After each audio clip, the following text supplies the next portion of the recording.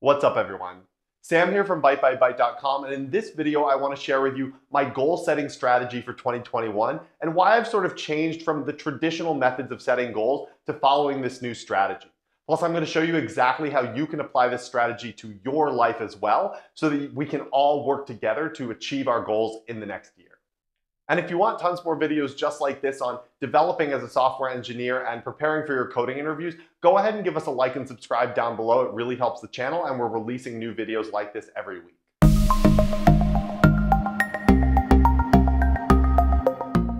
So I don't know if you're anything like me, but I've always been the kind of person where I get really excited at the beginning of the year about setting new goals. I'll set those goals, I'll really sit down, I'll follow all the recommended strategies of setting SMART goals, and making sure that my goals are really specific about the things that I want to achieve. But then I still find myself by month 2 or month 3 into the year completely falling off the wagon. And so that's why I've fundamentally changed the way that I'm approaching goals. And I want to show you how to do that too. But first I want to acknowledge sort of why current goal setting strategies don't really work for me. Because there are a couple specific things that I've realized that these are reasons why when I set these goals, I never actually end up succeeding at sticking with those goals and really following through them for the long term. And this will help you to understand kind of why I'm shifting the way that I'm approaching this. And if you've experienced these same sort of issues, I think this will really help you too. The first reason is that I have limited control over the outcome of those goals. Like, let's say that I set a goal that I want to make, let's say I set a goal that I want to get a job at X company this year. Now, there are lots of things that I can do to work towards that goal, but at the end of the day, I don't have control over that outcome. I can't tell that company they have to hire me. No matter what I do, there is no guarantee that I'm going to get that outcome. And so I really struggle with goals where I don't have full control over the outcome because it always kind of feels like a crapshoot, right? It feels like I'm working towards this thing, but then at the end of the day, it's out of my control. So I really wanted to think about how I can bring this more in my control.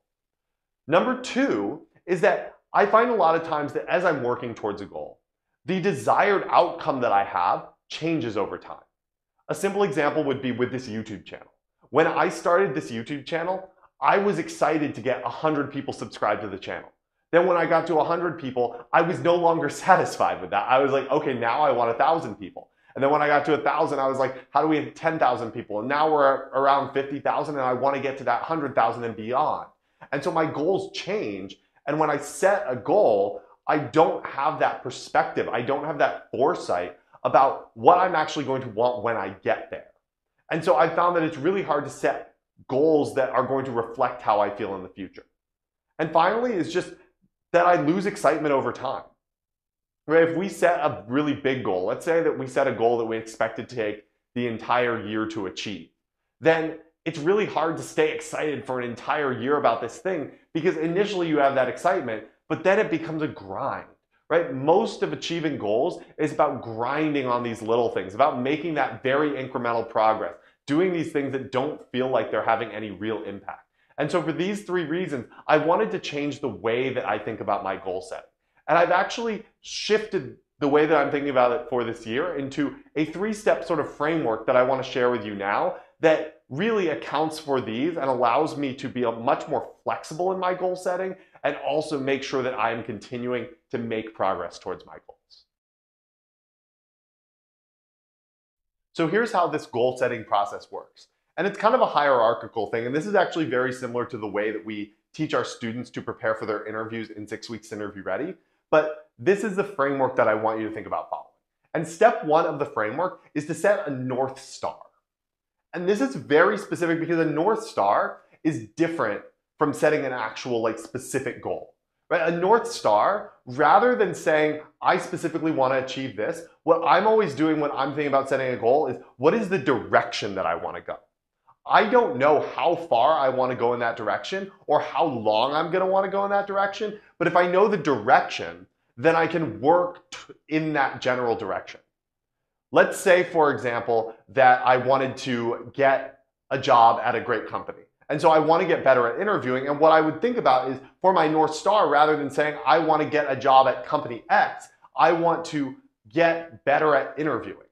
And I'm going to focus on that as being my North Star because that is something that I can really take action on and I can make progress towards rather than saying like picking something that's out of my control.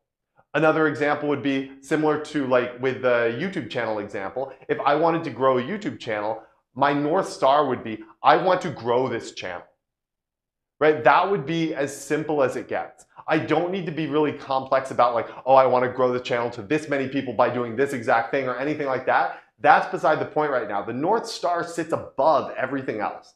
The North Star is not our goal, it's guiding the direction that our goal is going in. So I want to start with that kind of guiding light, and for each of the main things that I want to focus on, for each of my main goals, I'm going to set that North Star. I'm going to set that direction that I'm going to go in. Now, step number 2 is that rather than set specific outcomes that I want to achieve for each of those North Stars, I'm going to set action goals. And very specifically what this means is I'm going to set a goal where my goal is to establish a habit or establish a routine of action that I think is going to get me towards that is going to move me towards my North Star. So for each North Star, I'm going to say, okay, well, this is generally what I'm trying to achieve. And so this is an action plan that I think is going to get me there. I'm going to go back to these 2 examples of interviewing and building a YouTube channel because I think they're really simple examples, and they're going to be relevant here, but let's consider what this would look like. So for interview prep, let's say I wanted to get better at interviews so that I can ultimately land a job at a company that I'm really excited about. Right? My North Star is how do I get to a great company? And how do I continue to move in that direction? So I might set an action goal of saying, I am going to spend 30 minutes a day preparing for my interviews. Right? This is very different than what we would normally do, which is to say, okay, well, I want to land a job at this company. Right? Instead of taking that thing that is outside of our control, we're bringing this back into what can we actually control? What is a thing that I can literally do? And how can I establish a habit around that? So I did talk a lot about the kind of habit formation side of this in the video that I did on Atomic Habits by James Clear. Definitely recommend checking out that video or picking up the book because lots of really good stuff on habit change. But really my goal when I'm doing this is to think about how I develop the habit. If we look at the YouTube example, maybe I think if I grow my channel, one consistent action that I could take is publishing a video every week. Right? If I publish a video every week, then I think that that is going to help me grow my channel. And so I can focus on just establishing that habit, establishing that consistent progress, rather than worrying about, oh, am I achieving that specific outcome? And now step number 3, the final step to this process, is that we are going to regularly stop and reassess our progress. Essentially, the way that we're approaching this is we're saying that like I have this North Star, I have this direction that I want to go, and I'm creating a hypothesis that if I do X action, if I take X action consistently, it's going to move me closer to that North Star.